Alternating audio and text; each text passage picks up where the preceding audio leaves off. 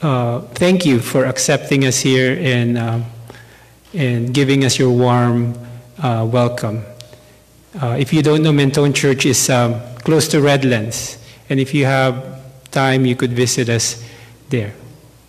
So our study for today, as our lesson have been studying for the last quarter, is to the least. It's all about, I believe, the practical side of the gospel, wherein Jesus Christ was once asked in Matthew 25, Jesus, where were you? Where were you naked? Where were you hungry? Were you in prison? We didn't do that to you. But as Jesus Christ said, if you have done to the least, you have done it to me. I believe the gospel is a story of a common experience. Jesus Christ became flesh and dwelt among us, to the surprise of the heavenly kingdom. They were worshiping Jesus Christ in heaven, and then they found out that Jesus Christ was not just going to be an angel. He wasn't just going to be a perfect man in physicality as Adam, but he was going to be like us. Man that has been weakened in thousands of years of experience here on earth. And Jesus Christ was going to be like us. For if you think about it, there are so much blessing why he became like us. It's like, I just overheard this week while I was working in the hospital, one of my coworker, he's a tall, blonde, curly-haired guy, and he's very adventurous. And he's a surfer. He would go out to Mexico for weeks at a time, and we would be worried about him because we wouldn't have any contact with him. And then he would just go back to work and say, hey, I'm back. But we're worried about him because he's so adventurous.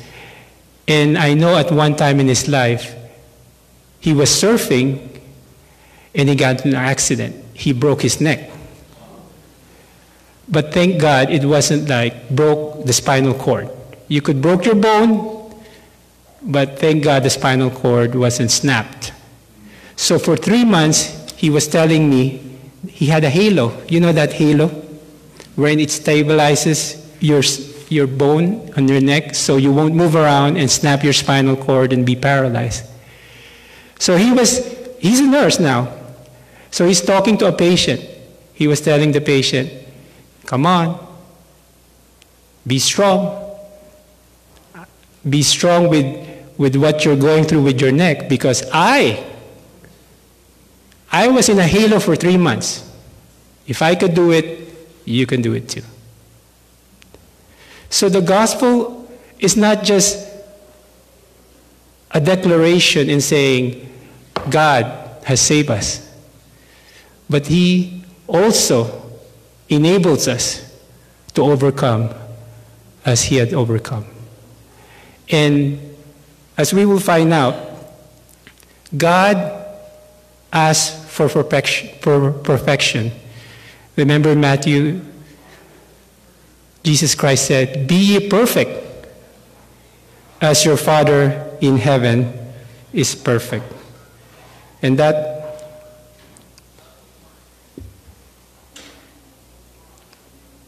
will be found in Matthew 5:48. But in Luke chapter 6:36, it says, be therefore merciful, as your Father also is merciful. So here was Matthew saying, be ye perfect. And Luke was coinciding and supporting that by illustrating all the more, how can you be perfect? Luke said, be ye merciful, as your Father in heaven is merciful. So Jesus Christ came here to earth experiencing what we went through. He didn't need mercy because he never sinned, but going and growing around this world, he was able to see for himself what the human experience was all about. In Luke chapter 2:52, it says, "And Jesus increased in wisdom and stature and in favor with God and man." When you say increase, does it mean that you're adding and gaining more? Of course. Jesus was like us. He was learning as we did when we were children. Let me read to you a quote from Sister White to illustrate it even more. "For a long time, Jesus dwelt at Nazareth, unhonored or unknown, that he might teach men how to live near God while discharging the humble duties of life. It was a mystery to angels that Christ, the majesty of heaven, should condescend not only to take upon himself humanity, but to assume its heaviest burdens and most humiliating offices." Imagine that. Jesus Christ, the point of praise and worship in heaven, but now here on earth, he was doing the heaviest burdens in the most humiliating offices. This he did not in order to become like one of us. This he did in order to become like one of us, that he might be acquainted with the toil, the sorrows, and fatigue of the children of men. In Hebrews says, he was tempted in all points, just like as we are. Jesus was like us. He went through all the experiences that we are going through and that we have went through. Another quote, "Jesus was familiar with poverty, self-denial, and need. This experience was a protection for him. He had no idle time to open the way for corrupting friendships. Nothing, not gain or pleasure, applause, or criticism, could get him to consent to a wrong act. Christ, the only sinless one who ever inhabited the earth, lived among the wicked inhabitants of Nazareth for nearly 30 years. This fact is a rebuke to those who think they are dependent on place, fortune, or prosperity to live a blameless life." God is asking us in Micah 6:8. It says, "He has shown thee, O man, what is good, and what the Lord requires of thee, but to do justly, and to love mercy, and to walk humbly with thy God." God is requiring us that. Love mercy, do justly, and walk humbly with thy God. If God is asking us, requiring us to do those things, we may say, "I'll try my best, God. I'll do it with my own strength, 100%. How do you think that will end up?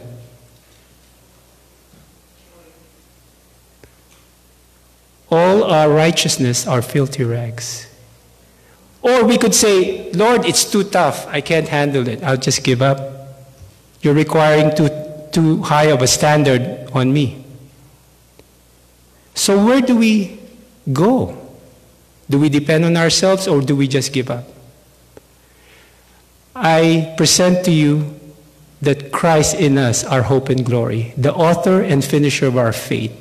He is the one who is going to do the work for us and in us. And our part is to cooperate to him, surrender to him, because he has went through everything that we have went through and overcame them.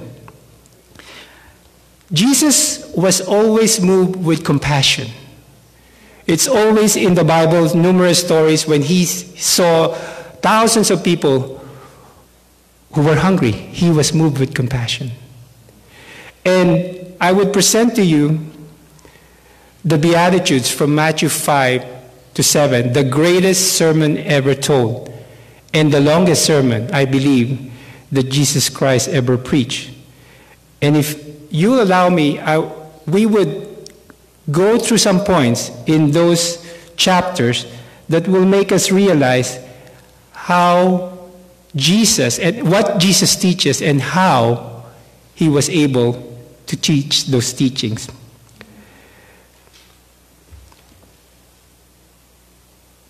Let me just go to the Bible.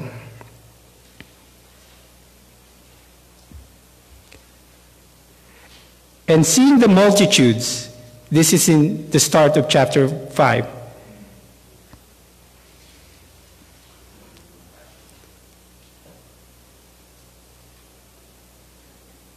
And seeing the multitude, he went up into a mountain, and he was set, his disciple came unto him. So at the start, Jesus Christ already saw the multitude. He saw their needs. And so he called them up, and his disciples came, and he opened his mouth and taught them, saying, Blessed are the poor in spirit, for theirs is the kingdom of heaven. Blessed are they that mourn, for they shall be comforted. Blessed are the meek, for they shall inherit the earth. Blessed are they which do hunger and thirst after righteousness, for they shall be filled. Blessed are the merciful, for they shall obtain mercy. Blessed are the pure in heart, for they shall see God. Blessed are the peacemaker, for they shall be called the children of God. Blessed are they which are persecuted for righteousness' sake, for theirs is the kingdom of heaven. Blessed are ye when men shall revile you and persecute you, and shall say all manner of evil against you falsely for my sake. Rejoice and be exceeding glad, for great is your reward in heaven. For so persecuted they the prophets which were before you. Let me present to you those blessings that Jesus pronounced. And he was able to pronounce it because in each step he experienced it just like us. Jesus wasn't poor in spirit because he always had the Holy Spirit. But in his surroundings, he saw the poorness of people, the poverty. But he could say to them, in your poverty, when you realize that you don't have anything, then you have the kingdom of heaven. That at that point of realization and accepting that only God could fill your needs, God is already there. God is guaranteeing, I will be with you in your poorness. And you will see at the start of the blessing, what's the first blessing? Theirs is the kingdom of heaven. And the last blessing is also, blessed are you when men shall, blessed are when they are persecuted for righteousness' sake, for theirs is the kingdom of heaven. At the starting point and at the end, you have the kingdom of heaven. God is with you, because when Jesus and John the Baptist preached first, what did they say? The kingdom of heaven is at hand. Who's at hand? Jesus. When you have Jesus, you have the kingdom of heaven. And when you go through this, mourning, meek, and you are hungering, those are the things that Jesus is.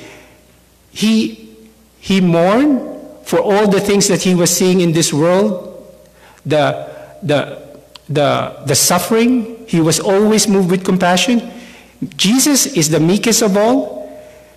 He hungered and thirsted for righteousness. Every morning, the Bible said he would go and have time with God. I mean, I present to you my own, I'm sure all of us have our own devotional life and time with God. But for me personally, my devotional life and spiritual life never changed until I started devoting time with God every day. And before I was saying, 1 hour, that's too much. But you know what? When you have tasted the water, when you have tasted the bread of life, you would want to have it more.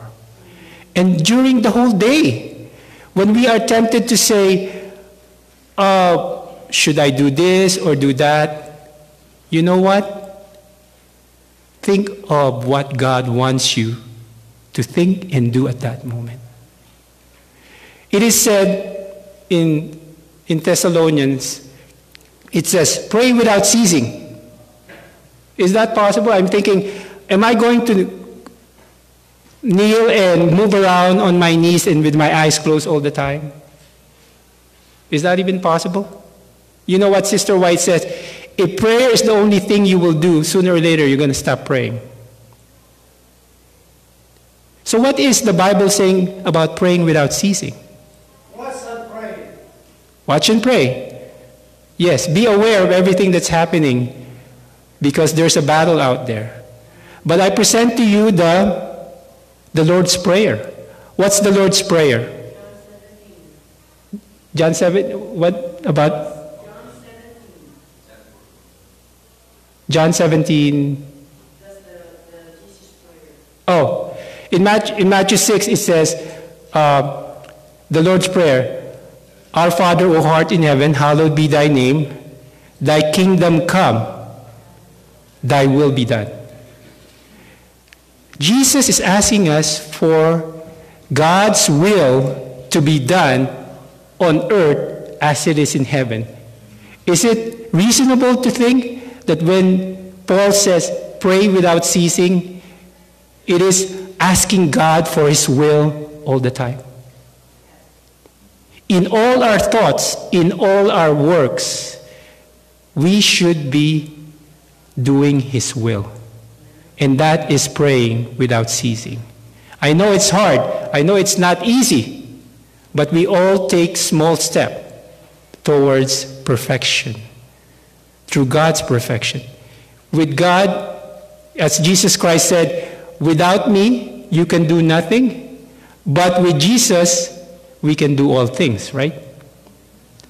We can do all things through Christ who strengthens us. So, it envelops everything that we do in work, in places that we encounter people, even in the things we say jokingly with people. I mean, when I was younger, I had fun joking around with people because it's funny. But you know what? I realized I even have to be careful about those things. Because it's easy to joke, but when you hurt someone, that's hard to take back. And you realize that's not God's will. So we go back to the Beatitudes.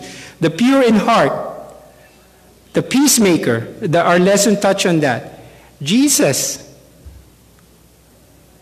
wanted people to come together.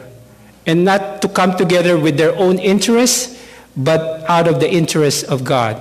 And we will find out later on how God achieves that. And then, blessed are they which are persecuted for righteousness' sake, for theirs is the kingdom of heaven. Jesus, when he pronounced his beatitude, in a way he was already prophesying what was going to happen to him. He was going to be what? Persecuted. He was going to die. But there's a blessing there. Rejoice and be exceeding glad, for great is your reward in heaven, for so persecuted they the prophets which were before you. When we follow Jesus Christ, we are going to have tribulation and trials. If you don't have Jesus Christ, are you going to have tribulation and trials?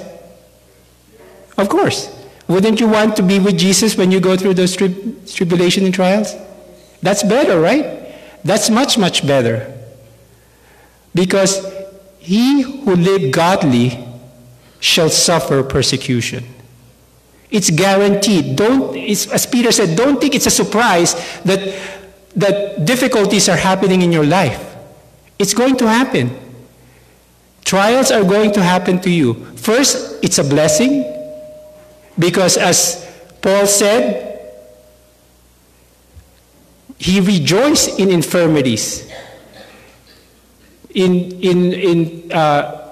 the book of Corinthians, he said, when I am weak, then he is strong.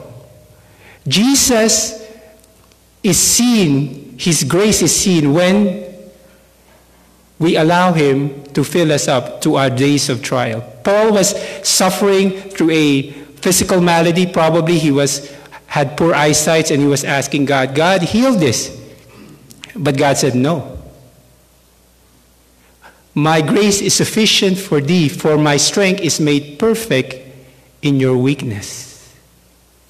That's why the disciples, when they were in prison, when they were flogged, what did they do? Did they become depressed or run away? What did they do? They rejoice.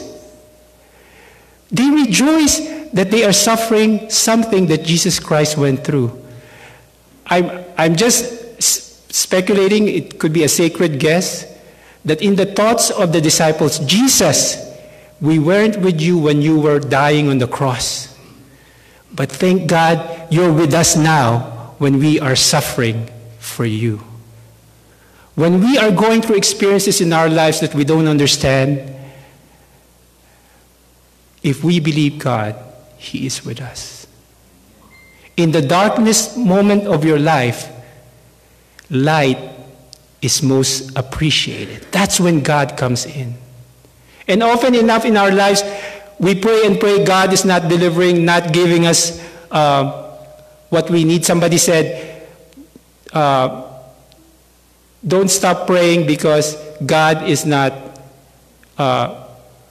responding. No, don't stop praying until you hear God. Okay? God is going to say and lift you up.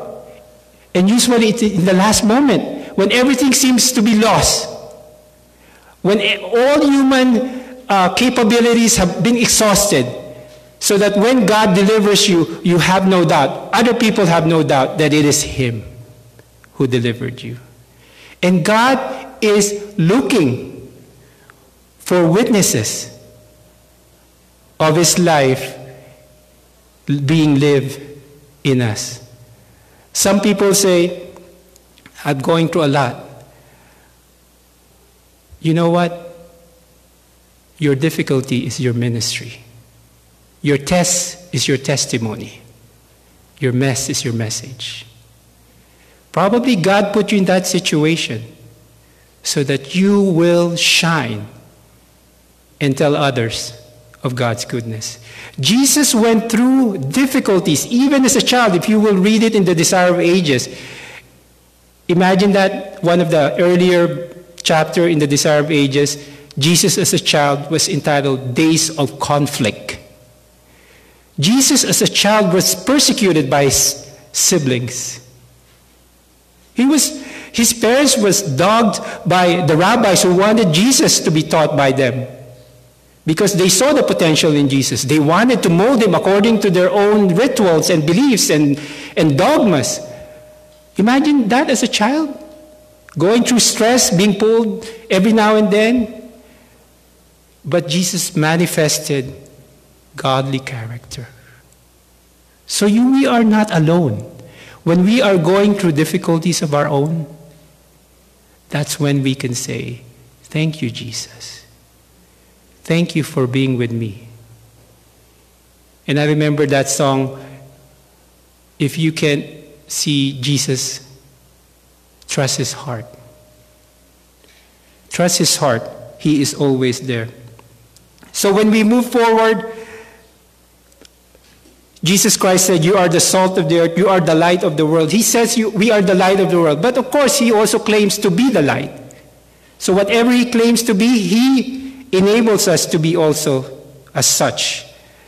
And then He touches on the issue of the commandments. Think not that I come to destroy, or think not that I come to destroy the law or the prophets. I come not to destroy, but to fulfill.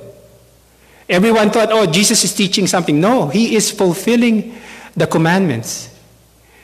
And He is fulfilling it by living it and loving others. All of the commandments, Paul said, is embodied in loving your neighbor.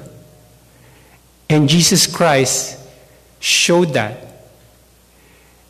Of course, sometimes it's easier. Which one should we rather do? Love our friends and good neighbors, or love those who don't deserve it, we think don't deserve it, our enemies?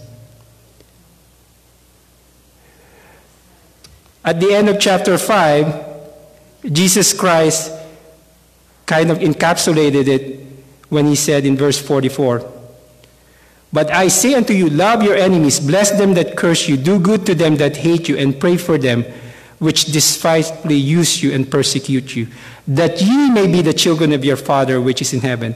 For he maketh his sun to rise on the evil and on the good, and sendeth rain on the just and the unjust. For if you love them which love you, what reward have you? Do not even the publicans do the same? And if you salute your brethren, only what do you more than the others? Do not even the publicans do? And then Jesus Christ said, Be ye perfect, be ye therefore perfect, even as your Father which is in heaven is perfect. If you love somebody who doesn't love you, then you are being merciful to them. And the perfection of God is in you.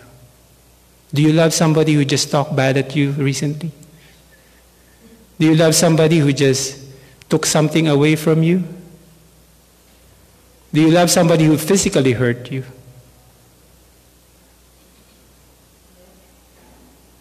And Jesus Christ demonstrated the greatest show of love at the cross when he said, Father, forgive them, for they know not what they're doing. Can we forgive somebody who continually do wrong things to us? Through God's help, we are protected. I mean, abuse is different. But if we find ourselves in situations wherein God is teaching us to love somebody, in spite of what they're doing to us, to show them through how we respond in those tribulations that Jesus' character is going to be seen. You know, sometimes at work, and I ask for forgiveness, I would say something that for some people, they think it's out of character of me. It's like, Jude, it's like I told you earlier, I would joke sometime, and then they would look at me and, Jude, like, I didn't know you were like that. And I was thinking, oh, I go back and I would think, oh, I shouldn't have said that.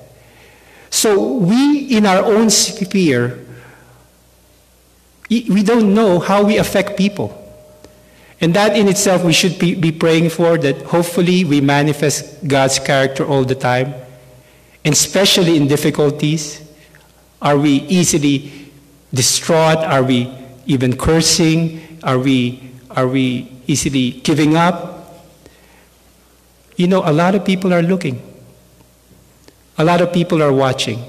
Is this person living up to what he is preaching, to what he is saying? As they say, greater sermons have been preached not on the pulpit, but by the lives we live. Are we living the truth that Jesus Christ has given us?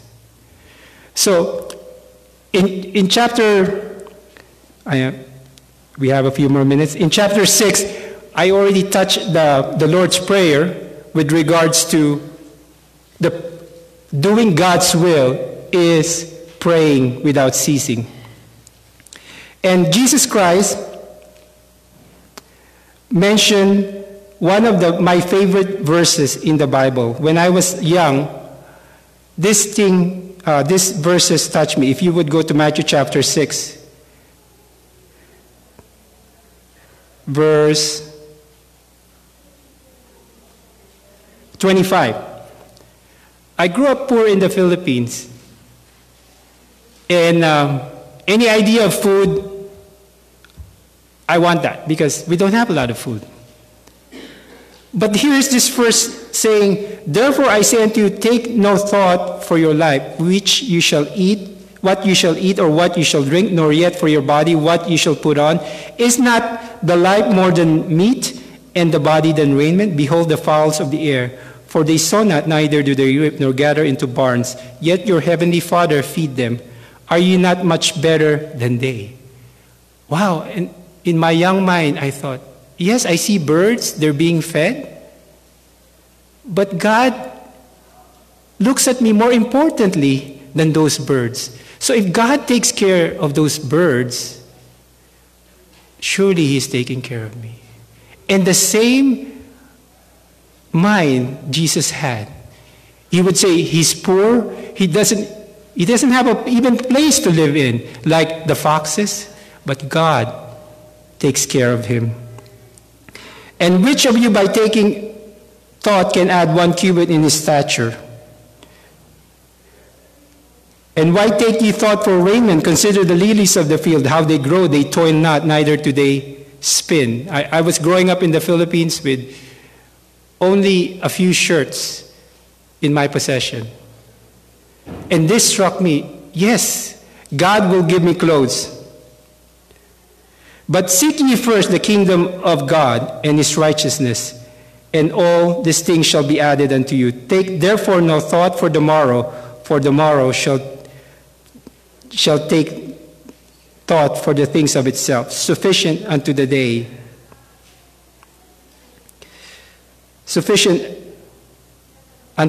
is the evil thereof. And in chapter 7, it says in verse 7, ask, and it shall be given you, seek, and you shall find, knock, and it shall be open unto you. For everyone that asks, receive, and he that seek, find it, and to him that knock, it shall be open. Or what man is there for you whom, if his son asks bread, will give him a stone, or he asks a fish, will give him a serpent? If ye then, being evil, know how to give good gifts unto your children, how much more shall your Father which is in heaven give good things to them that ask him? If we are sinful people, but we already have an idea, if my son asks for a bread, I'm not going to give him a stone. But God is better.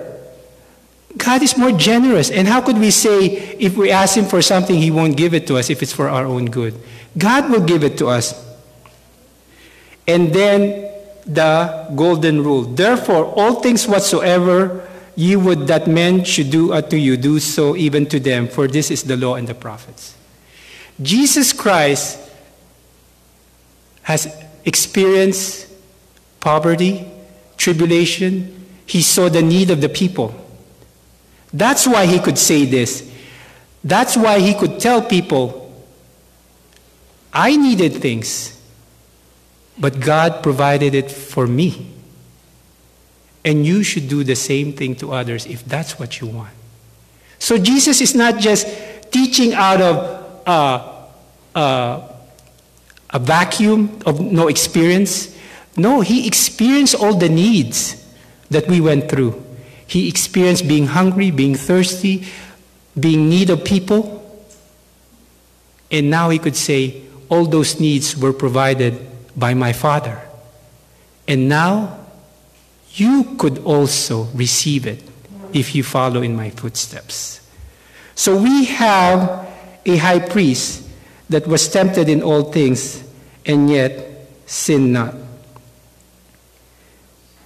And because of this, at the end of Matthew 7:29, it says, for he taught them as one having authority and not as the scribes.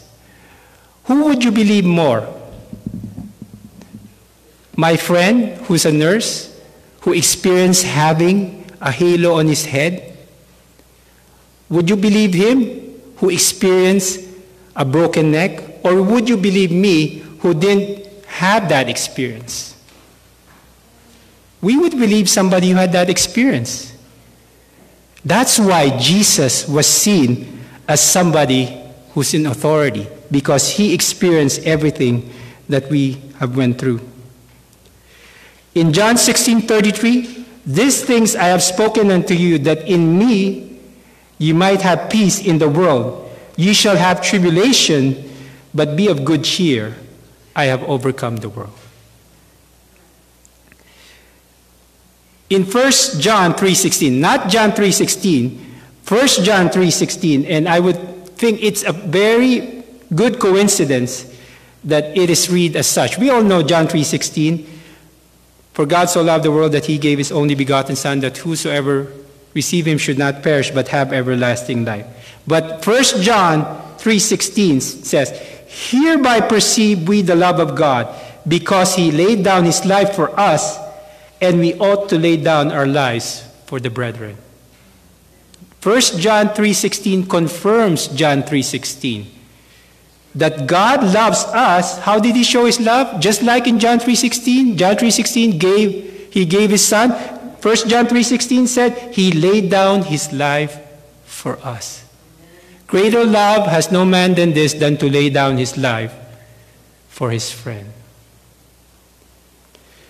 But in verse 17, we'll continue. But whoso had this world's good and seeth his brother have need, and shutteth up his bowels of compassion, from him how dwelleth the love of God in him.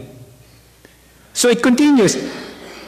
If you see your brother needing help, but you don't show compassion, how can you say love dwells in you? How many times we say, it's inconvenient for me to do some things.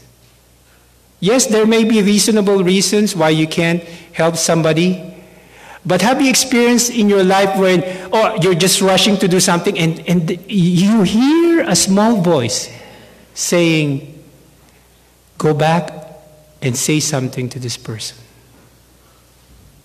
I remember one time when, I guess 2009, the first evangelistic series that we ever had at Mentone, 2009, we had an Amazing Facts evangelist come to Mentone. And it was supposed to start on a Friday. And on that Friday, I was in the hospital, and I was just talking to a young lady. She was a respiratory therapist. And I was about to leave. But then some voice told me, talk to him about the meeting that you will have this evening. And I guess I just did it. I told her, we're going to have an evangelistic meeting at our church. And I didn't think much of it because I know she's busy. How is she going to come on the same day I told him that there's a meeting? A lot of people would say, I have plans already, I can't go. But I told her that. And she said, oh yeah, I'm going to try. Maybe just a courteous response, I'm going to try. But lo and behold, on that first night, she came. And for 6 weeks, we had evangelistic series. She came. And at the end of the series, she was baptized. If I didn't say anything, would she have been there? I don't think so. We are given opportunities by God at every moment. Pray without ceasing, meaning asking God for His will to be done at every moment. And He will show His will to us. It may not be a stupendous, miraculous act, but you may be planting a seed. It is not for us to see everyone's spiritual full growth. We are just asked by God to do what we can at that moment. That's what we're accountable for. Sufficient for the day, the burden there is. So I'll leave with you with a story which we all know. The story of Jesus and a woman caught in adultery. I'll present to you this story because it reveals God's character of justice and mercy. In John chapter 8, we all know this story. There's this woman. She was dragged by the leaders of the church in the act of the adultery. And Jesus was just sitting down, bowed down, writing something in the sand. And this woman was brought to Jesus. And all the leaders had stones in their hands. All the people ready to stone her. What do you think was their purpose? What do you think was their real intention? All along we know Jesus Christ was being tested. They were trying to see where He stands. And this is in John chapter 8. In John chapter 5, Jesus already experienced tribulation and trials wherein people were ready to kill him because they say he broke the Sabbath and that he made himself equal with God. And so, from then on, they were just trying to find opportunity to kill Jesus. So here was Jesus with the woman being condemned by people. If Jesus said one thing like, this woman could go, she does not deserve death, who do you think will be stoned along with that woman?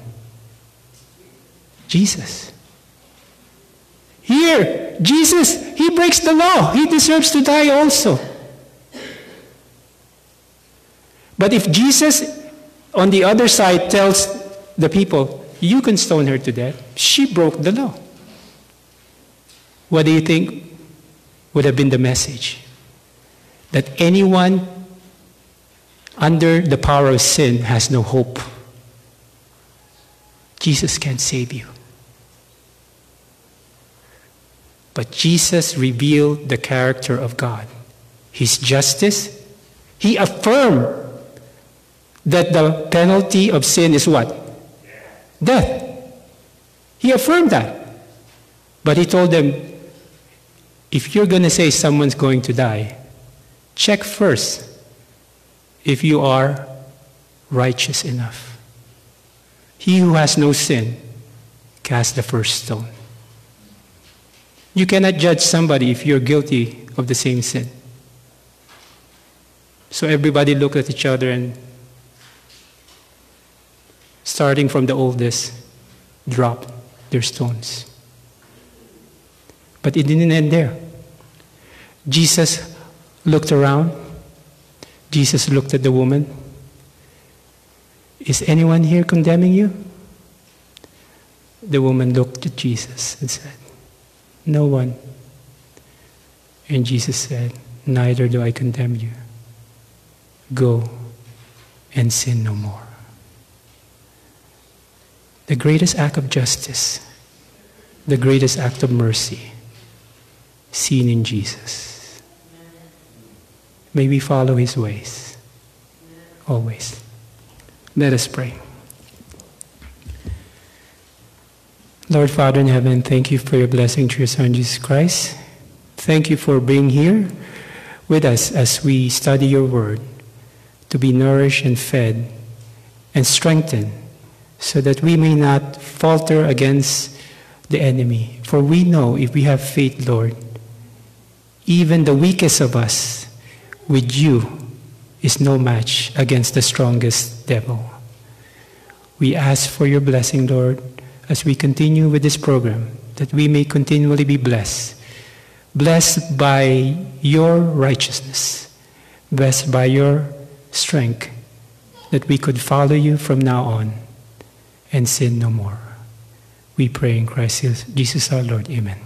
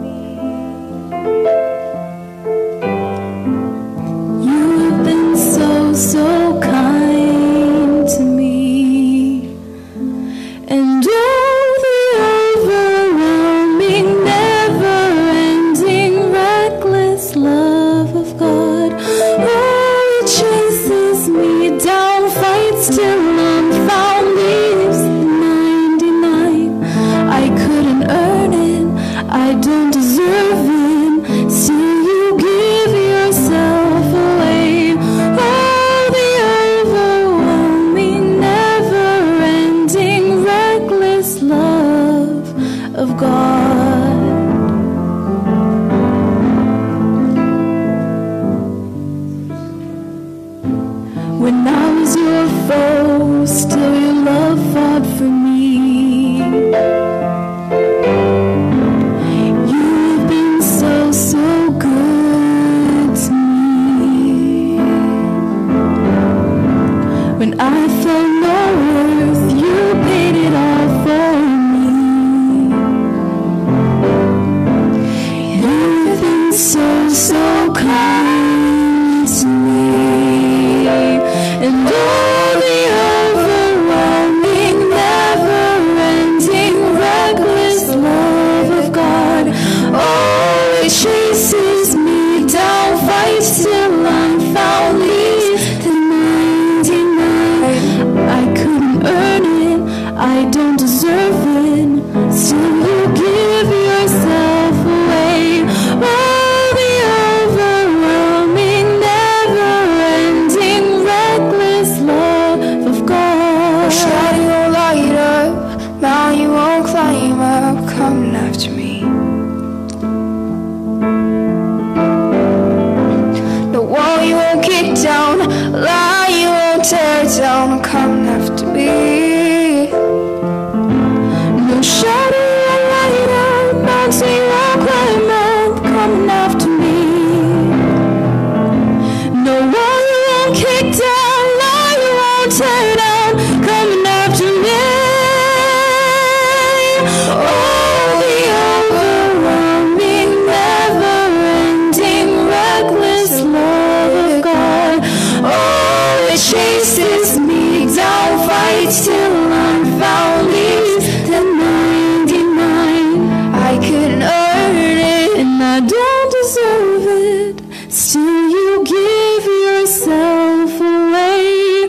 Oh, the overwhelming, never-ending, reckless love of God.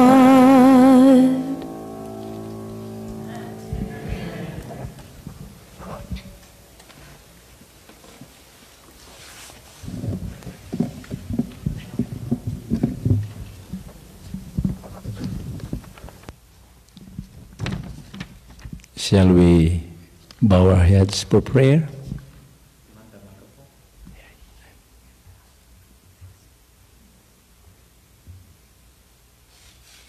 Thank you, Jack. Shall we pray? Dear God, we are so happy that you have brought us once more in this wonderful place of prayer, the sanctuary.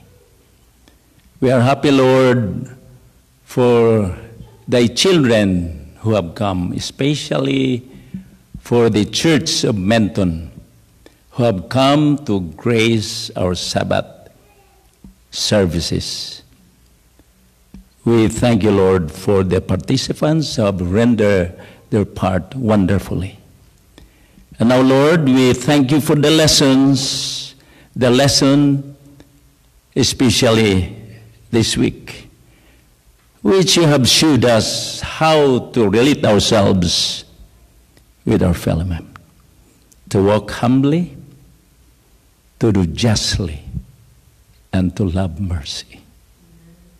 Lord, may we do the works, the service that Jesus had done when he was on this earth. May we be the extension of Jesus, his feet, his arms, his lips, Lord, that we may be able to be a voice to the voiceless, that we may extend our helping hands, those who are in need. And may we walk, Lord, to those places where we need to share the gospel. And now, Lord, as we continue our service, may thy Holy Spirit be with us, and the blessing be upon us as we worship you in this wonderful Sabbath day. Forgive us, Lord, from our sins we have committed against you, and save us in thy kingdom. Thank you, Lord, for answering our prayer. In Jesus' name we pray. Amen. Thank you.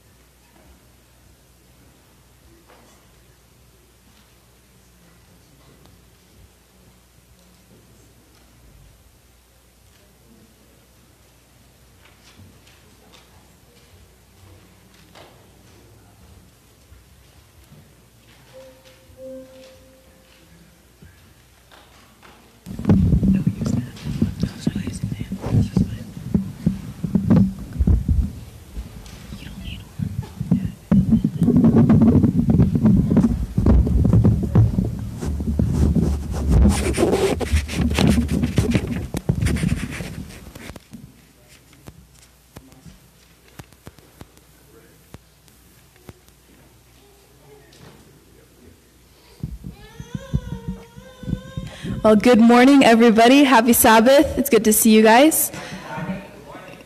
We're going to start our church service, song service now, and we're going to start with the first hymn will be "'Tis So Sweet to Trust in Jesus."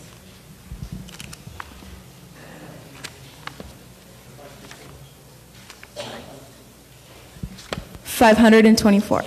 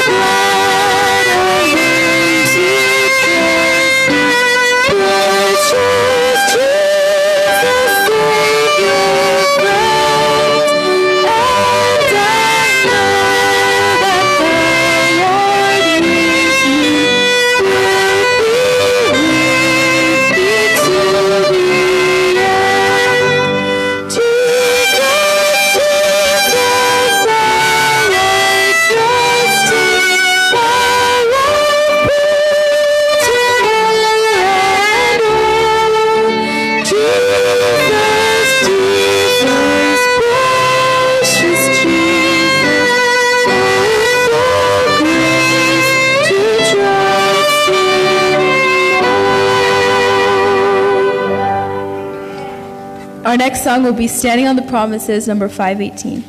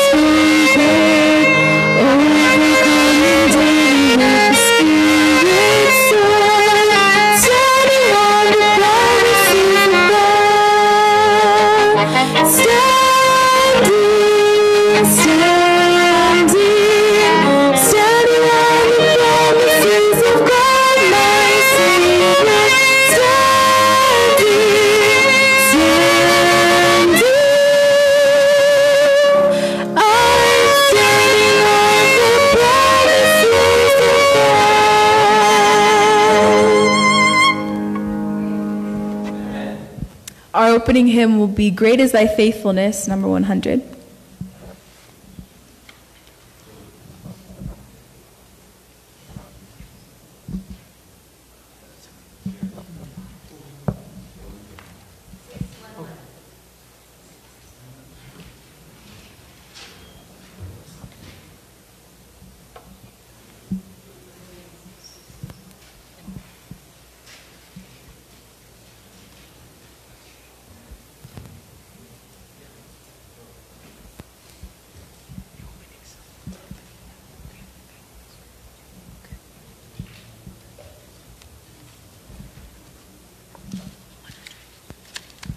Great is Thy Faithfulness, 100.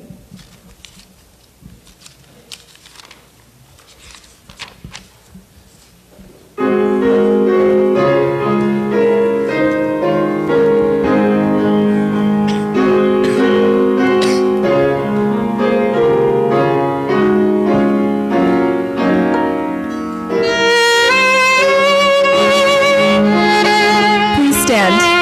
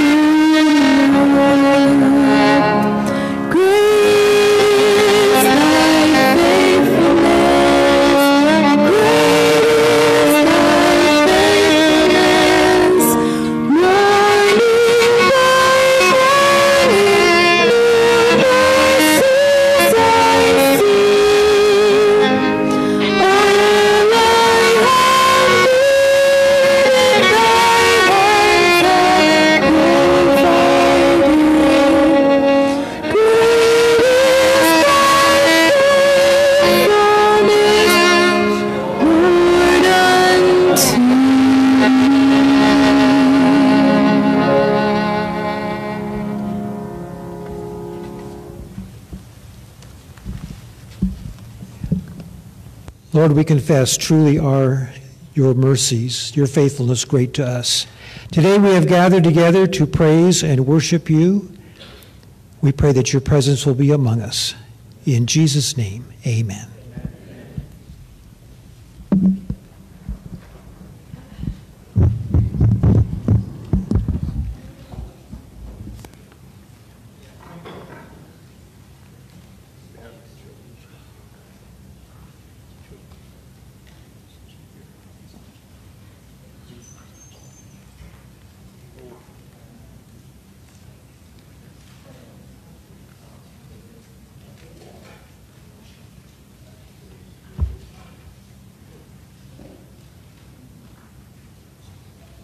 Well, God said we got two, so we'll have a children's story.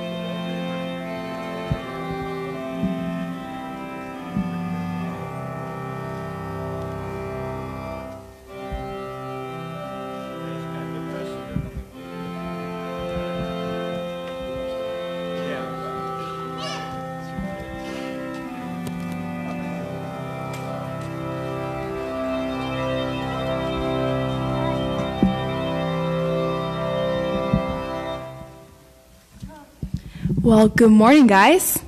It's good to see you. Okay, so I have a story for you. You ready? So, back when I was about, how old are you? I was around 11 or 12. I had a dog, and her name was Huntress, and she was a hunting dog. So she loved to go out, and we had a big backyard, and she would go and she would chase lizards, she would chase all sorts of little animals that she would find. And, well, one day she caught something, well, she tried to catch something that wasn't a lizard, and this thing could actually protect itself, and it ended up being really bad for her in the end. Can any of you guess what it was? You said it. A porcupine? It was a porcupine. Now, have any of you seen a porcupine before? What does it look like? It has big spikes, right? And so when anything gets close to it and it gets scared, it will like smack you with its tail, and all the spikes will go all over your face or your arms or your hands, and that's exactly what happened to Huntress. So she took off after this porcupine, and I was like running after her. I was like, Huntress, no, don't do that. You're going to get hurt. And Huntress didn't know what a porcupine was. So she ended up getting slapped in the face by its tail. And her tongue and her mouth and her eyes and her ears and her nose were covered in spikes. Now, do you think she was more than happy to come back after that happened to her? So I've called her, and finally, when she got hit in the tail with a porcupine, she got she wasn't so brave anymore, and she came back, and I took the spines out of her face, and it really hurt, and it hurt me because she kept disobeying me. Because guess what happened next time the porcupine showed up? Do you think she learned her lesson? You would think, but my dog is a little mentally struggling in some areas still, and she took it off after the porcupine again, and she got slapped in the face again. So this was the second time. This happened 3 times with her. And you would think that she would learn her lesson. She didn't. But every time after she got slapped in the face, she was more than happy to come back and help me, let me help her take out the porcupine quills. Now, you would think that was really stupid of her, but isn't that kind of something that we do to Jesus a lot? Because we're safe with him, right? But once we go off and start chasing after things that will hurt us, different sins in our lives, we think that's really fun until we get slapped in the face and we come to the realization, oh, that wasn't so fun at all, and now we suffer the consequences. But when we ask Jesus to go ahead and help us, and we come back to him, then he's more than willing to forgive us, and he doesn't get mad at us.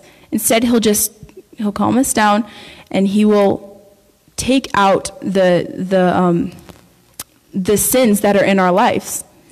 So next time that we feel a temptation to go after something that we probably shouldn't be going after, just pray, and Jesus will help you.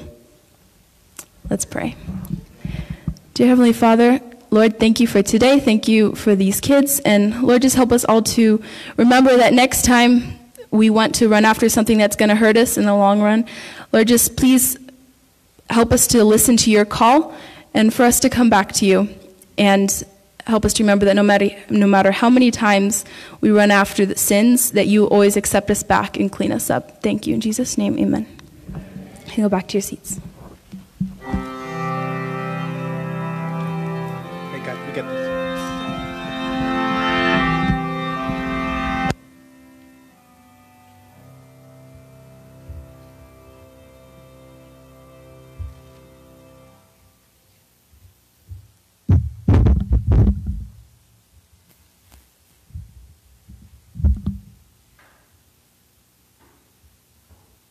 Now it's time for tithe and offering.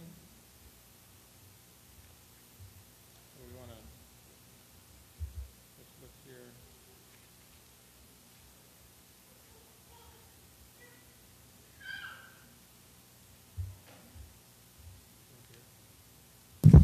Okay, thank you. In Malachi, it tells us that we should give offering. For if we hold back on our offering, then we're not blessing God. We're missing our own blessings also.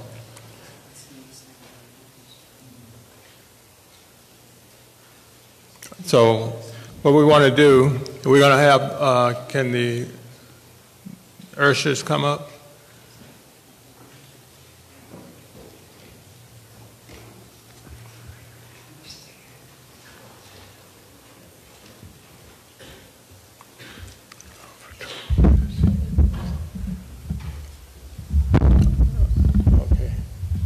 Okay, go ahead.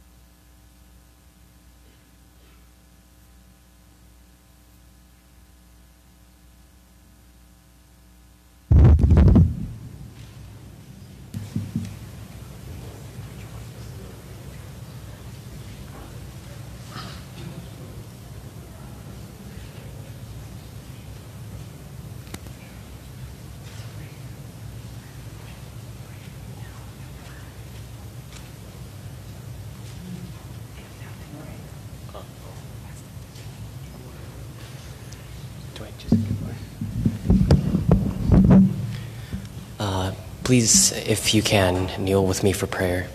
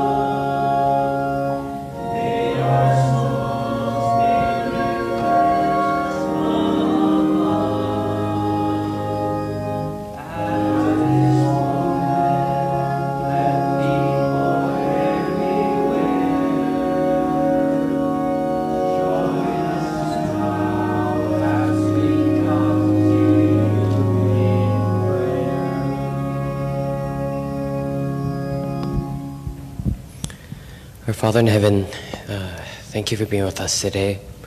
Thank you that we can all gather here together on this Sabbath day to worship you. Please help us understand your word, and may your will be done. Please forgive all our sins and help us to learn more about you. Please be with those who are sick, and please be with those who need you right now.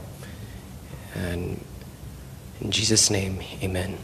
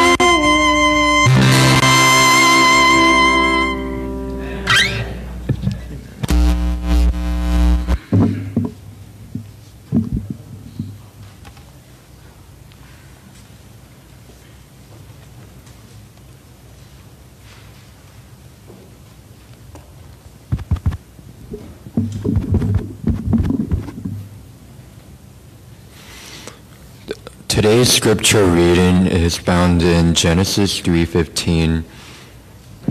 And I will put enmity between thee and the woman, and between thy seed and her seed.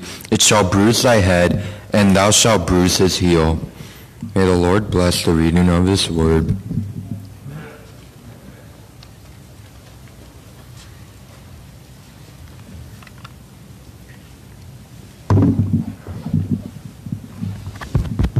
Good morning. Happy Sabbath. It is a pleasure to be with you here in Apple Valley today. And want to thank the young people who minister to us with music. You see it's spelled out MAP in the bulletin, and that stands for Music with a Purpose.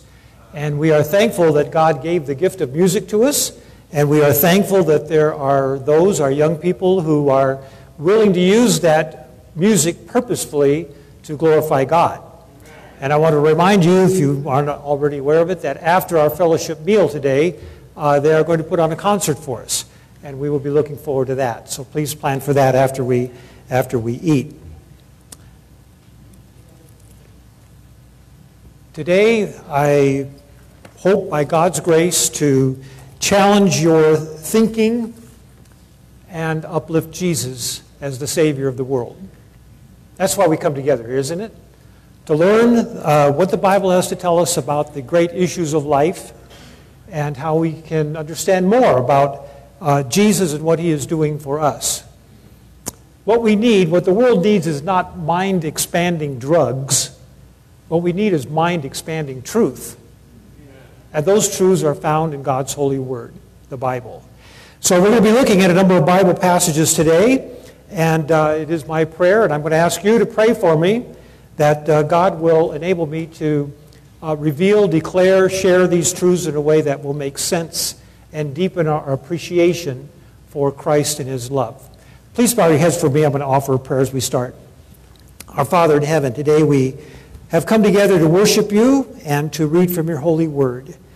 We pray that our minds will be open and that you will illuminate them to understand more about the great issues of life and how magnificent your plan of salvation is. Bless us to that end, we pray in Jesus' name. Amen. The title of our subject today is Seeds. Seeds. I'm going to ask you to do something if you can, and it is going to be to try to, shall I say, erase from your mind for a little while what we already know, what is already self-evident, and try to look at it as if you did not know these things before, as if you had never heard of these things before, and now you're just being presented with them. And I want you to do that for the purpose that we can take a close look and we can truly be amazed at what God has given us. Seeds. Seeds are amazing. Seeds have power. They're a marvel of engineering and miniaturization. I believe that seeds, properly looked at, are a powerful testimony in behalf of Bible creation. Now, when Brother June invited me a while back to come and share Sabbath with you folks, I thought, what can we talk about that would be meaningful and appropriate? And I thought, well, we're coming to Apple Valley. So let's talk a little bit about seeds, and I brought along an apple. Now, I had intended to bring for you an apple that came from my yard, but it got left behind by negligence somehow. But I have an apple anyway. What's in this apple? Seeds. Let your mind go a step further, though. What's in this apple? Is it another apple? Maybe. Is it an apple tree?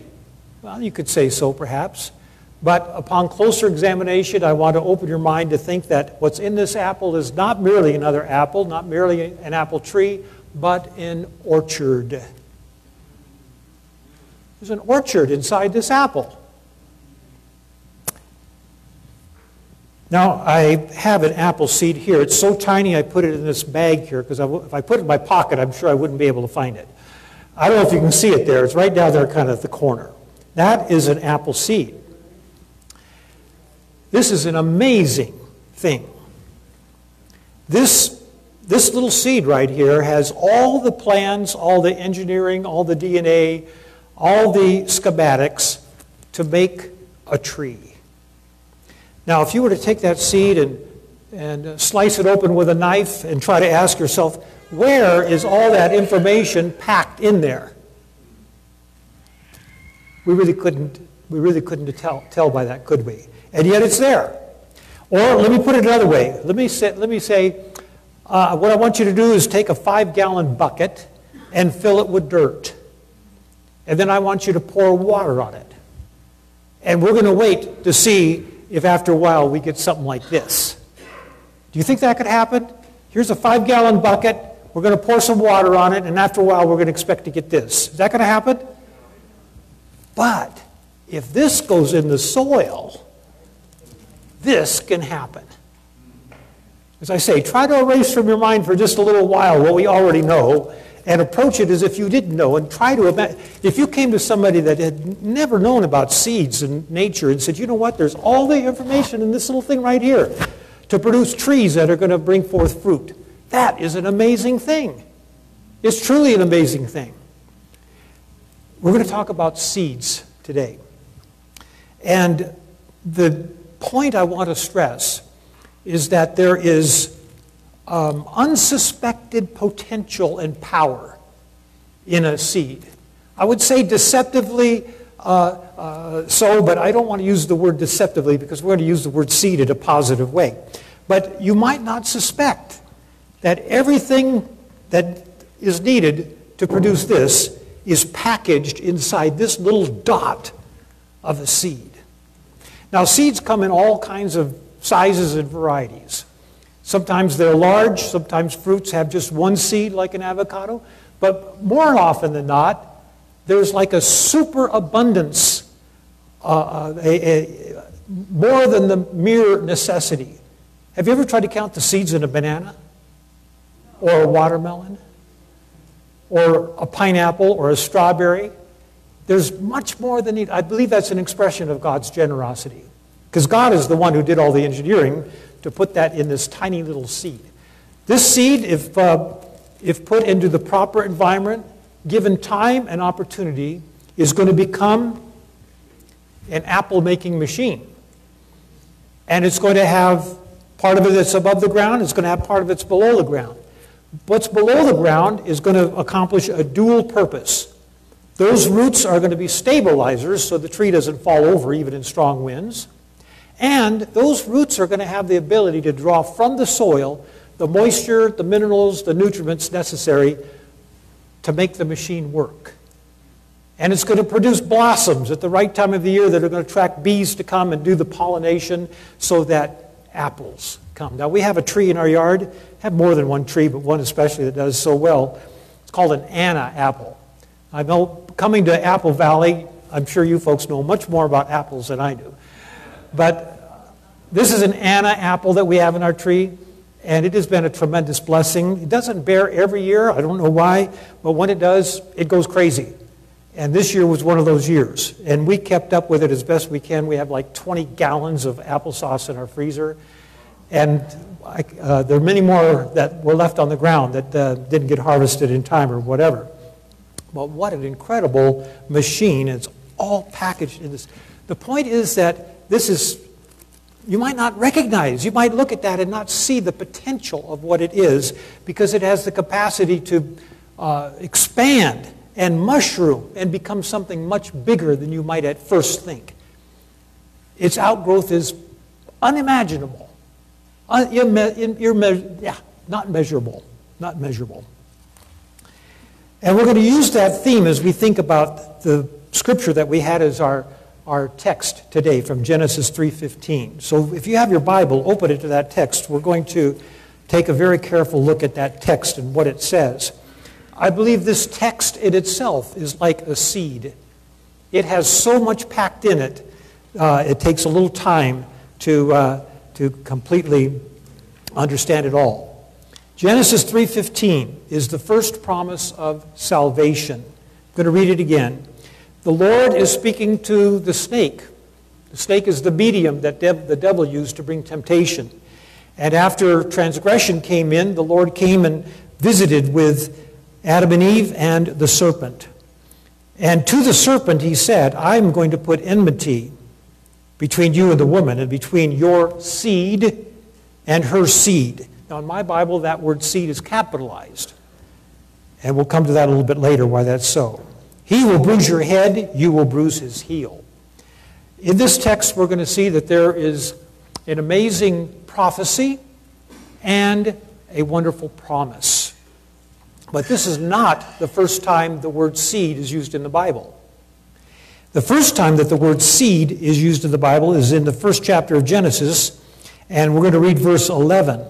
Genesis 1 verse 11 says, God said, let the earth bring forth grass, the herb that yields seed, the fruit tree that yields fruit according to its kind, whose seed is in itself on the earth, and it was so. God invented fruit, and he put in the fruit seeds that have the amazing ability to propagate and proliferate and expand in a way that's hardly imaginable.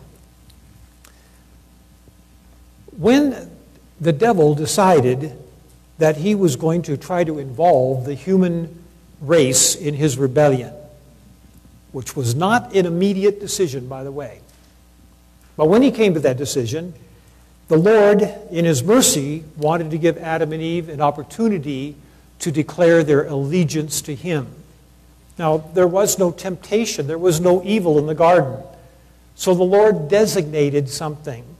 He said, this tree and the fruit that's on this tree, the knowledge of good and evil tree, do not eat it.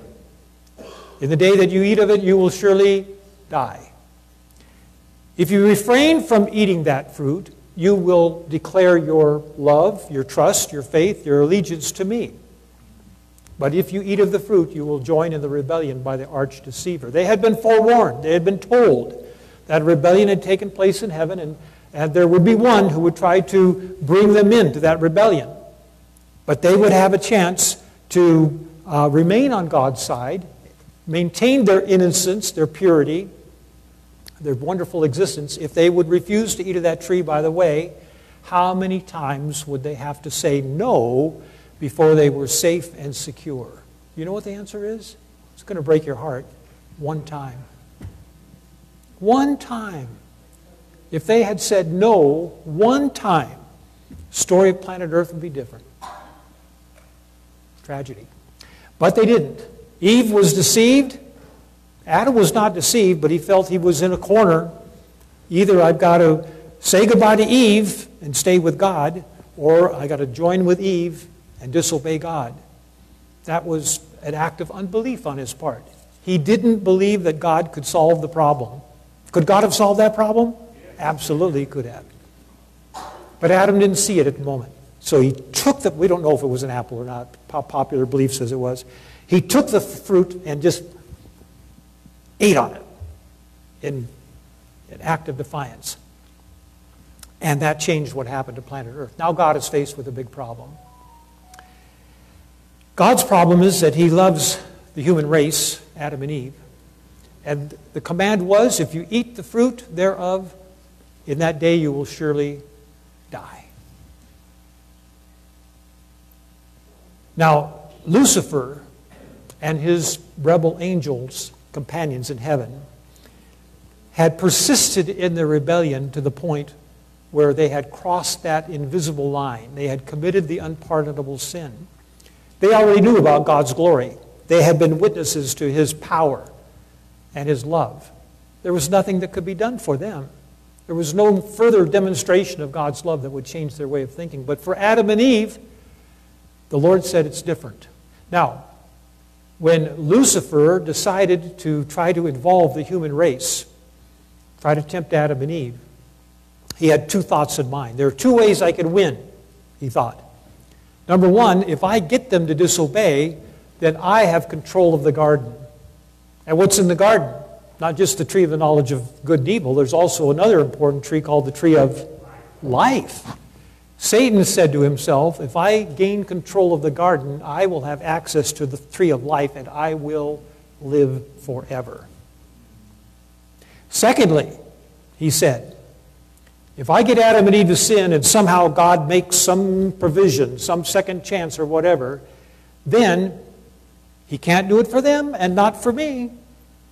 But he was wrong on both accounts. Satan was wrong on the first account because Adam and Eve did not have clear title to the garden. They were on a probationary status. They were given dominion, and in their sphere they exercised rulership, but they did not have total, complete, clear title. Fee simple in real estate language. Somebody comes to your house, they knock at the door and say, this is a nice house, I think I'd like to buy it. And you say, well, you know what? I'm just renting here. Can you sell the house if you're just renting? No, you can't. Adam and Eve didn't have clear title. They were on a probationary status. So when Lucifer got Adam and Eve to sin, he did not acquire in totality, in an unlimited way, planet Earth. He thought that he was going to, but he did not. Now, he was given access and powers that we still experience today. It is Lucifer that makes the hurricanes, the typhoons, the earthquakes, and all these other things. And our world is changed because of what Lucifer's power has accomplished. But he did not have unlimited control. He does not have unlimited control. So God is faced with a problem. First of all, I said, if you eat that fruit, you will surely die. So question, was that warning fulfilled? Did they die? No. Yes.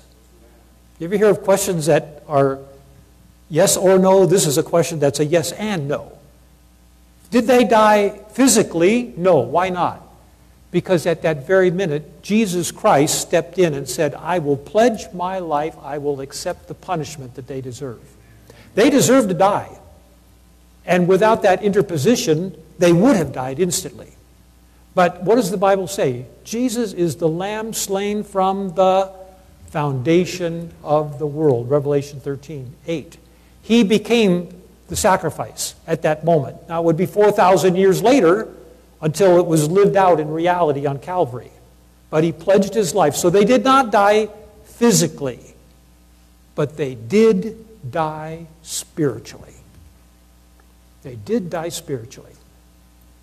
The innocence, the spiritual nature that they were given at creation, what does the Bible say? God said, let us make man in our image after our likeness.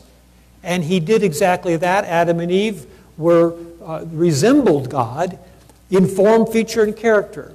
They were programmed, that's not a good word, but they were created with the capacity to do good, to love righteousness, to be like God. But when they sinned, that spiritual nature was gone. And they began to experience the effects of sin partially, fear, guilt, shame, nakedness, all these things. The thought I want to put in your mind as we talk about seeds and how something so small can become something so big. I don't think that it was a coincidence that the object that was involved in the transgression, the test, was fruit. Now, God could have come up with some other system, I'm sure. He could have come up with some other test, but he chose something, fruit, that had a very meaningful lesson in it, and that is that fruit contains seeds, and even though it might look small and harmless and innocent, it becomes much, much bigger. In other words, try to grapple with this thought. Every single sin was contained in the violation of God's law when Adam ate the fruit. The seed of every sin was in that act. Just like seeds are in fruit, and seeds proliferate and propagate and grow. Every single sin imaginable was in that act when Adam violated and ate the fruit. Now, as we know, when you see this little tiny seed, it takes time, and you have to have the opportunity in the environment. But given those things, this seed will eventually be a tree that produces apples.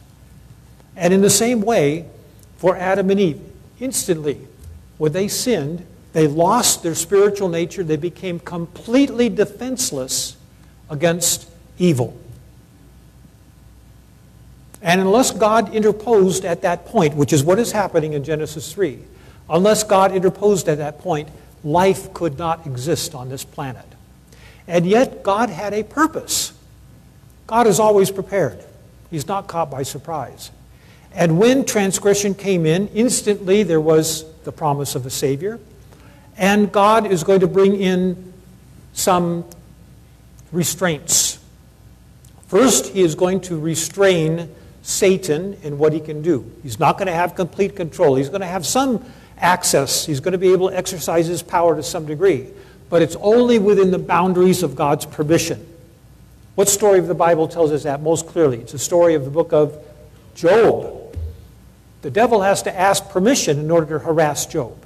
And in the stories of the New Testament, when you read about the demoniac, they have to ask permission to enter into the swine. God's still ultimately in control.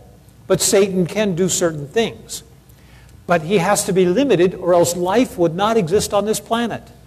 God wanted and needed life to happen on this planet under these restraining conditions so that the seed could grow.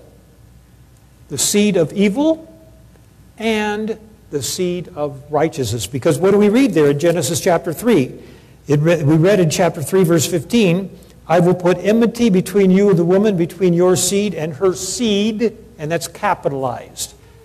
And if you look at the book of Galatians, in the New Testament, chapter 3 of Galatians, and verse 16, it's talking about the seed as well. It's recounting the promise given to Abraham that uses the term seed, but it's the same concept as Genesis 3. It says, to Abraham and his seed the promises were made. He does not say to seeds, plural, as of many, but as of one. And to your seed, capitalized, who is, what's the next word there? Christ. So we need to see seed in a positive as well as a negative sense. Seed that is Christ, seed of righteousness, seed of evil, seed that looks harmless and small but becomes big. In the Bible, we find that dual usages of symbols happen quite often. If I say, when you read in the Bible about a lion, is that good or bad? Well, you read in 1 Peter chapter 5 that the devil goes about as a roaring lion. That's lion used in a negative sense. But I'm seeing a banner over here and it talks about the lion of the tribe of Judah, taken from Revelation chapter 5. So lion can be positive or negative depending on the context. What about leaven? What is leaven? Leaven is yeast. Is that good or bad? Good. It's yes and no, isn't it? Leaven is good in the sense that, well, let me start the other side. Leaven was a symbol of sin in the Passover service. They were not allowed to have leaven in their house for a whole week. Why? Because they were to eat unleavened bread, because it's the same lesson. The same lesson. Leaven, you put a little leaven in the dough and it becomes big. It's this idea of expansion that is being conveyed. And in that context, it's a symbol of sin. And in the Passover, the lamb and the bread, Jesus is the bread of life. In Jesus, was there any sin? No, absolutely not. So there could not be any leaven in the bread. So leaven is a symbol of sin in the Passover service. Then you go 50 days later down the road and you come to the Pentecost festival. And whereas leaven was prohibited in Passover, it's required in Pentecost. Why? Now it's used in a positive way. It's talking about the explosive growth that would take place on the day of Pentecost when Peter preached and thousands were converted. So we need to have our minds open to symbols being used this way, positively, or this way, negatively. Seed, negative. Seed in the fruit of transgression. What's that saying? Though it may look harmless, You have no idea. It's unimaginable what it can become. Now, Satan wants people to think that sin is no big deal. He even makes fun of the Bible story. Oh, they ate a piece of fruit. What's the big deal? A lot of people don't understand what the message of that was. In that transaction, every sin was contained, given time and opportunity. Every sin. You want to see what the Bible says about the heart that does not have a spiritual component? Let's look at a couple of texts. If you have your Bible, look at Jeremiah chapter 17, verse 9. Jeremiah 17, verse 9. What do we find here? The Bible's description of the human heart does not present a pretty picture. 17:9, Jeremiah, the heart is deceitful above all things and a little bit bad once in a while. Is that what it says? Desperately wicked. Who can know it? Take a look at Genesis chapter 6, verse 5. That's a description of what life was like, what people were like before the flood. The Lord saw that the wickedness of man was great in the earth, and that every intent of the thoughts of his heart was only evil continually. That's a very emphatic verse, isn't it? This is the heart without God. This is the heart that Adam and Eve had when they transgressed. And the evil that can come forth from that heart is unimaginable, in the same way that you would hardly be able to guess what this seed can become. Sin is like that. That's why God didn't want sin to happen, but he made his creatures with freedom to choose. When sin happened, Jesus stepped in and said, I'll take the punishment myself. But something else has to happen. In order for life to exist on this planet, something has to happen. Go back to Genesis 3:15. Let's take a closer look at the phrases there. Genesis 3:15 is a prophecy and a promise. A prophecy. It says, I will put enmity. What does enmity mean? Enmity means anger, wrath, fury. I will put enmity between you. He's talking to the snake. He's talking to the serpent, Lucifer. I will put enmity between you and the woman, and between your seed and her seed. What is this a prophecy of? It's talking about the hatred that Satan would exercise toward Jesus when he came to this earth. I will put enmity between you and the seed. Now, why does it say that God would do that? What we have to understand is that in the Bible, because God is sovereign over everything, nothing happens without God's permission. So that sometimes God is said to do what he allows. In the Bible it says, I, the Lord, create evil. Well, how do we understand that? That's a strange text. Well, we have to understand it in the context that he allows it to happen, in that he gives creatures freedom to choose. He doesn't want it. He winces when it happens, but it would not happen if he did not give his permission. So sometimes God is said to do what he allows. And he allowed Satan access to do anything against Jesus when he was on this earth. And from the very moment of his birth, what do we find in Revelation chapter 12? We find that the dragon was standing ready before the woman who was ready to give birth. And what did that translate to in real life? It was Herod sending his armies to Bethlehem to kill the babies, because the wise men told him that he found out that was where he was born. Hatred exhibited against Satan all through Christ's life. And as Brother June was mentioning in the Sabbath class, even in his growing up years, Satan saw to it that hatred was manifested against Christ. And then, of course, the days of his ministry, from start to finish, from the time of the temptations all the way up to Calvary, Satan brought forth his fury and his wrath. There was enmity, not only against Christ, but against his followers. And you and I experience that to some degree today.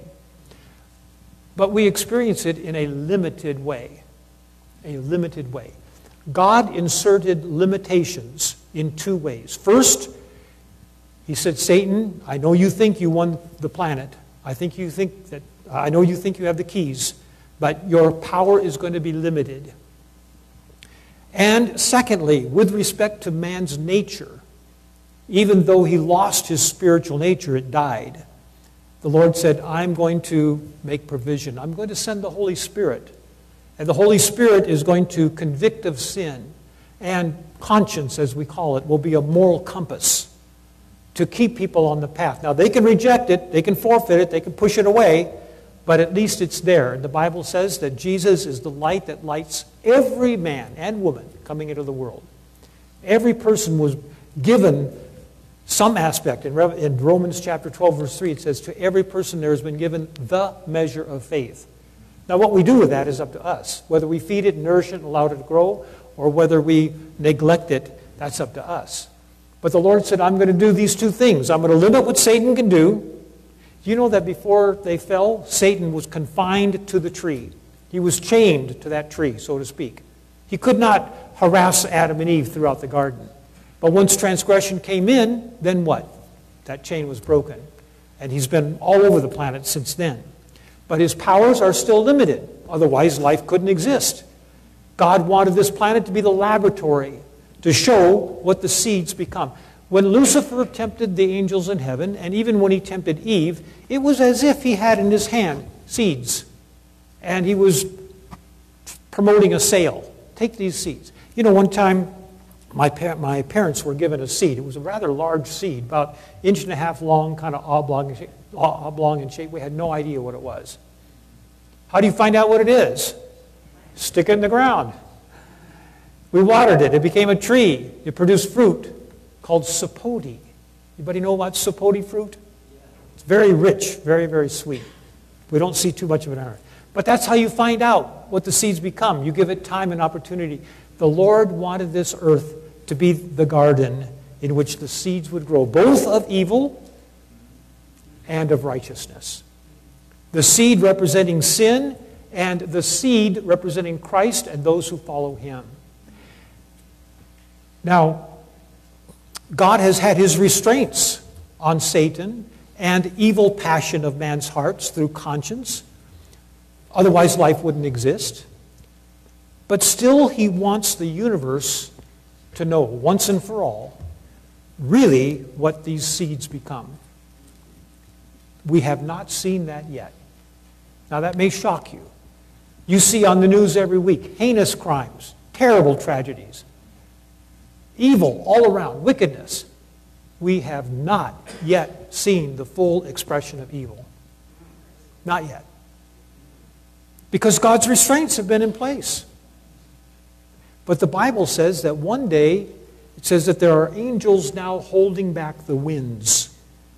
But one day, those winds, and that's the wind of wickedness, whether it's what Satan does or what evil human passion does, those winds will be released. When is that going to take place? That will take place after everyone has made up their mind once and all for God, and we have the close of probation. We're not there yet.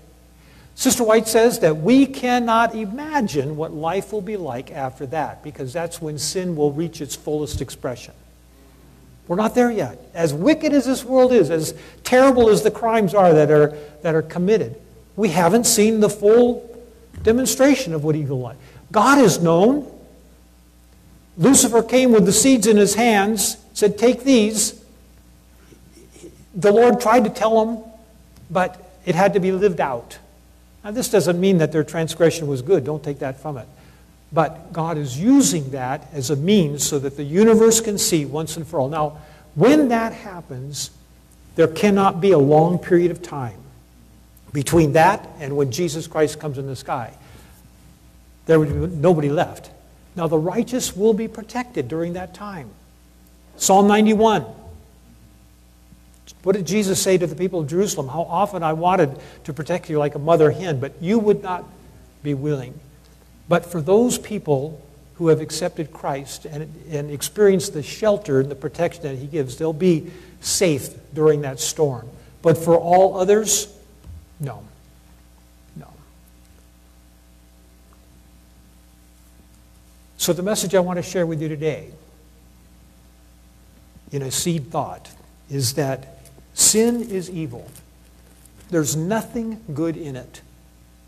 Satan makes jokes about it. There's a city up the road here not too far. What's the nickname of that city? Sin City. That's said in jest, isn't it? As if it's nothing. Not true. Sin is evil. There's nothing good in sin. And as Christians, as those who trust God and believe Him, we ought to be learning that lesson. There is nothing good in sin. Calvin Coolidge was known as a man of few words. And one week he went to church. His wife wasn't able to make it. When he came home, she said, "What was the sermon about?" And Calvin Coolidge said he spoke about sin. And she said, "What did he say about it?" He was against it. There's food for thought in that response.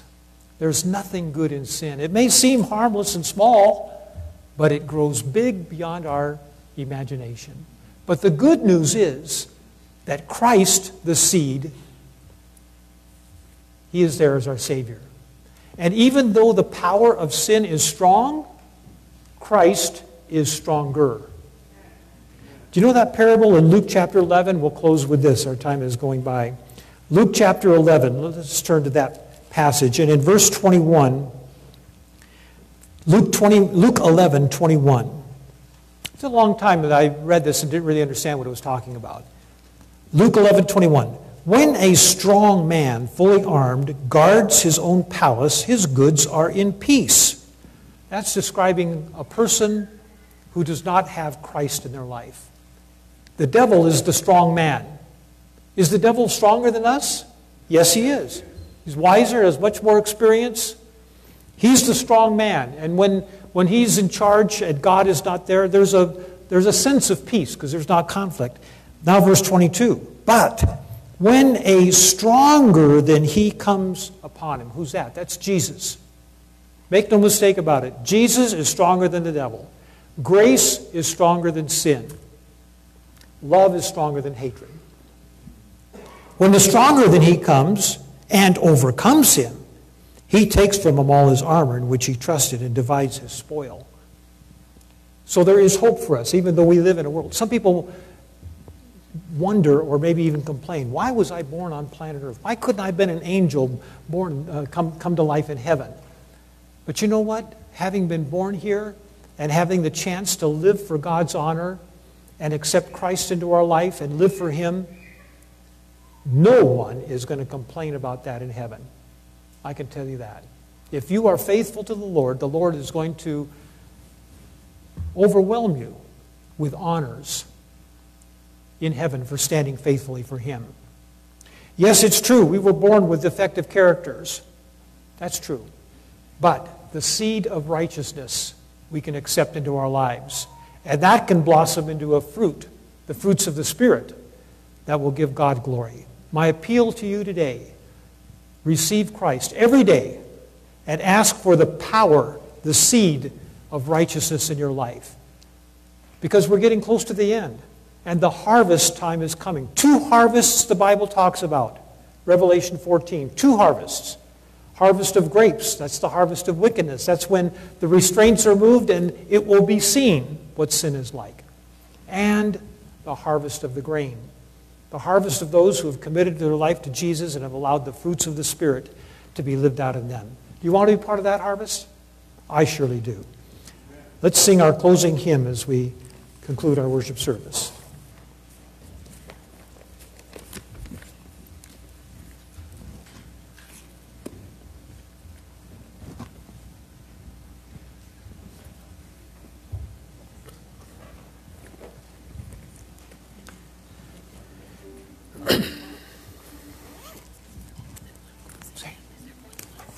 It's 469. I don't know what they do. They had nothing to have. Let's sing Leaning on the Creek and the rest of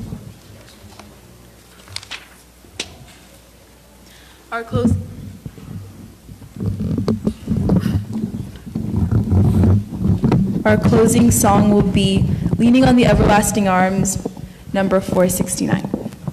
Please stand.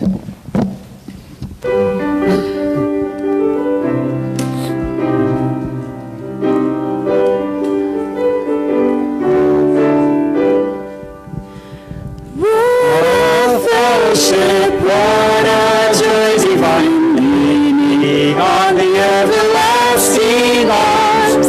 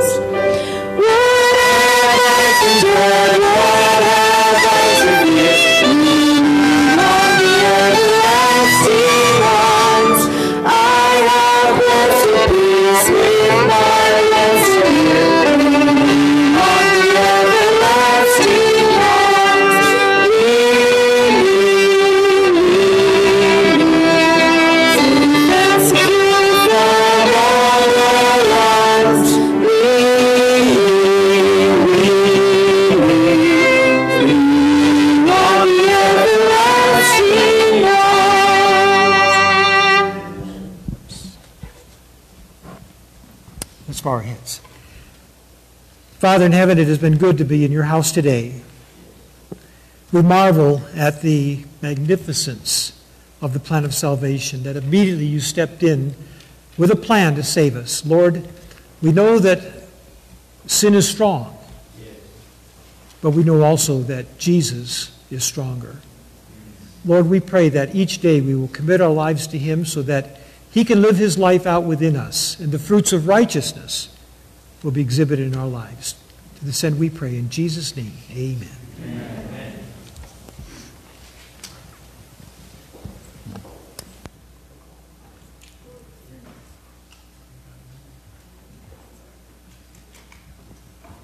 Okay, we want to thank Pastor for coming and the church for coming up. It was a pleasure to hear them singing and also to hear the pastor's sermon. He shed some light on this. Now, I need to apologize to you folks because I was confused on what I was supposed to do, and I didn't run things accordingly. Okay. Can you hear me now? No, not all right. Okay, now there you go. I just want to apologize because I didn't do the things right. I misunderstood, and I thought basically I thought they had their own program. But I want to thank them for coming up. They had some beautiful music, and thank the pastor for coming up. And now we'll go over and have dinner. And 2, 3. Okay, lift up the trumpet. We have to sing "Lift Up the Trumpet." So anyway, I'll get some singer up here that'll sing for me. Lift up the trumpet.